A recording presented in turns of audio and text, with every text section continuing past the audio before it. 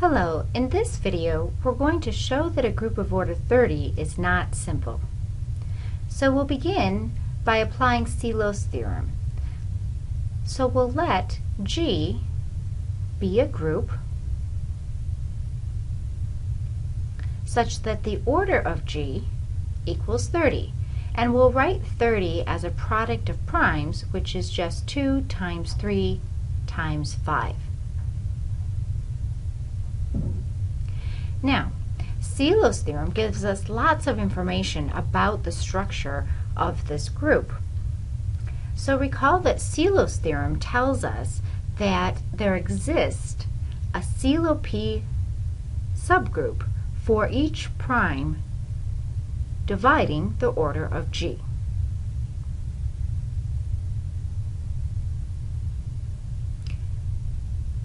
So let's write that down. There exists a Sylow p subgroup for each prime dividing the order of G. So there's a Sylow 2 subgroup, Sylow 3 subgroup, and a Sylow 5 subgroup for this particular group G. Now, Sylow's theorem gives us some more information. It tells us how many Sylow 2 subgroups we could possibly have. And we have the number of Sylow 2 subgroups must divide 3 times 5. And the number of Sylow 2 subgroups must be congruent to 1 mod the prime 2.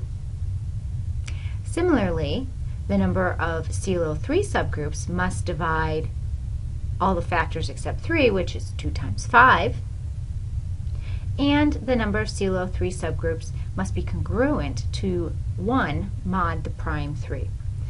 Lastly, the number of Sylow 5 subgroups must divide everybody except 5, so that's 2 times 3. And the number of Sylow 5 subgroups must be congruent to 1 mod 5. Okay, so let's extract a little bit more information out of these things that we've written down so far. So first of all, notice that n sub 2 must divide 3 times 5. In other words, n sub 2 must divide 15. And it's also congruent to 1 mod 2. So one strategy is to list all the factors of 15. The factors of 15 are 1, 3, 5, and 15.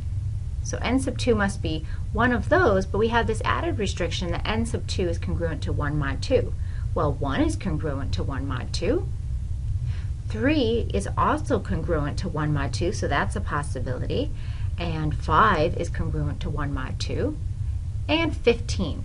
So really, all 4 of these are possibilities for n sub 2. Okay, so let's move on to n sub 3. Here, we have that n sub 3 must divide 10. Well, the only divisors of 10 are 1, 2, 5, and 10. Now, n sub 3 must also be congruent to 1 mod 3. And our only choices are 1, not 2, not 5.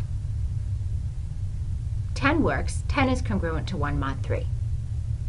Lastly, n sub 5 must divide 6. So we'll list the factors of 6. The factors of 6, or the divisors of 6, are 1, 2, 3, and 6. Now, n sub 5 has the added restriction that it must be congruent to 1 mod 5, and the only integers in our list that satisfy that are 1 and 6. So we've learned something useful here. For n sub 2, we've got lots of possibilities, and that's a little bit too much information to deal with right now. But for n sub 3 and n sub 5, we've got some criteria here that we could play with and maybe get even more information about our group G. So by way of contradiction, let's suppose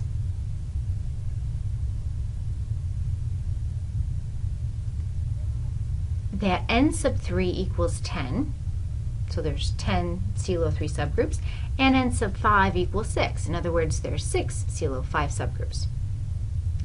Now, if we do this, we can learn a little bit about the possible number of elements in our group.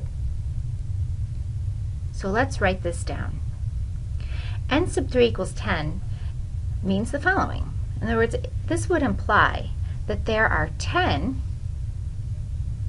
Sylow 3 subgroups. Now a Sylow 3 subgroup in this case has just 3 elements because we have 3 to the first power in our group.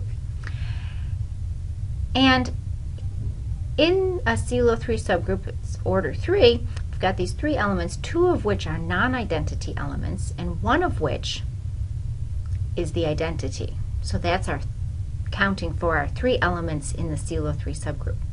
But now we've got 10 of these, and so these Sylow 3 subgroups are cyclic groups of order 3. They're all intersecting at just one point. They're intersecting at just one element, namely the identity, but all of the other stuff out there in the leaf there's all different sorts of things. They're not intersecting out there, and we know this because groups of prime order only are intersecting there in the identity, or else they're identical.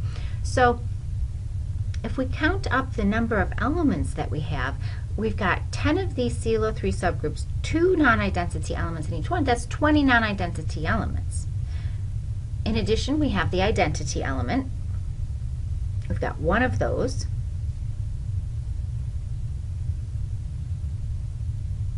And so this accounts for 21 elements so far. And those 21 elements are captured in these Sylow 3 subgroups. Now, if we assume that n sub 5 equals 6, this means that there are 6 Sylow 5 subgroups. Now, our Sylow 5 subgroups have 5 elements in them.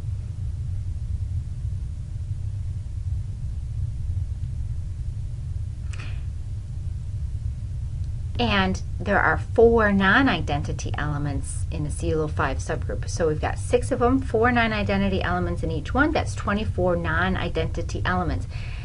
So if we look at how many elements we've accounted for so far, we're running into a bit of a problem because we have 21 in the Sylow 3 subgroups, and we've got 24 non-identity elements over in the Sylow 5 subgroups, and these are all different elements. Remember that the order of an element must divide the order of the group, and these are groups of prime order, so there is no double counting of elements here. We've got 45 elements accounted for, which is bigger than the size of our group G. That's a contradiction, and so at this point we can conclude that either n sub 3 equals 1 or n sub 5 equals 1, meaning that either our Sylow 3 subgroup or Sylow 5 subgroup is characteristically normal in G, and so G is not a simple group.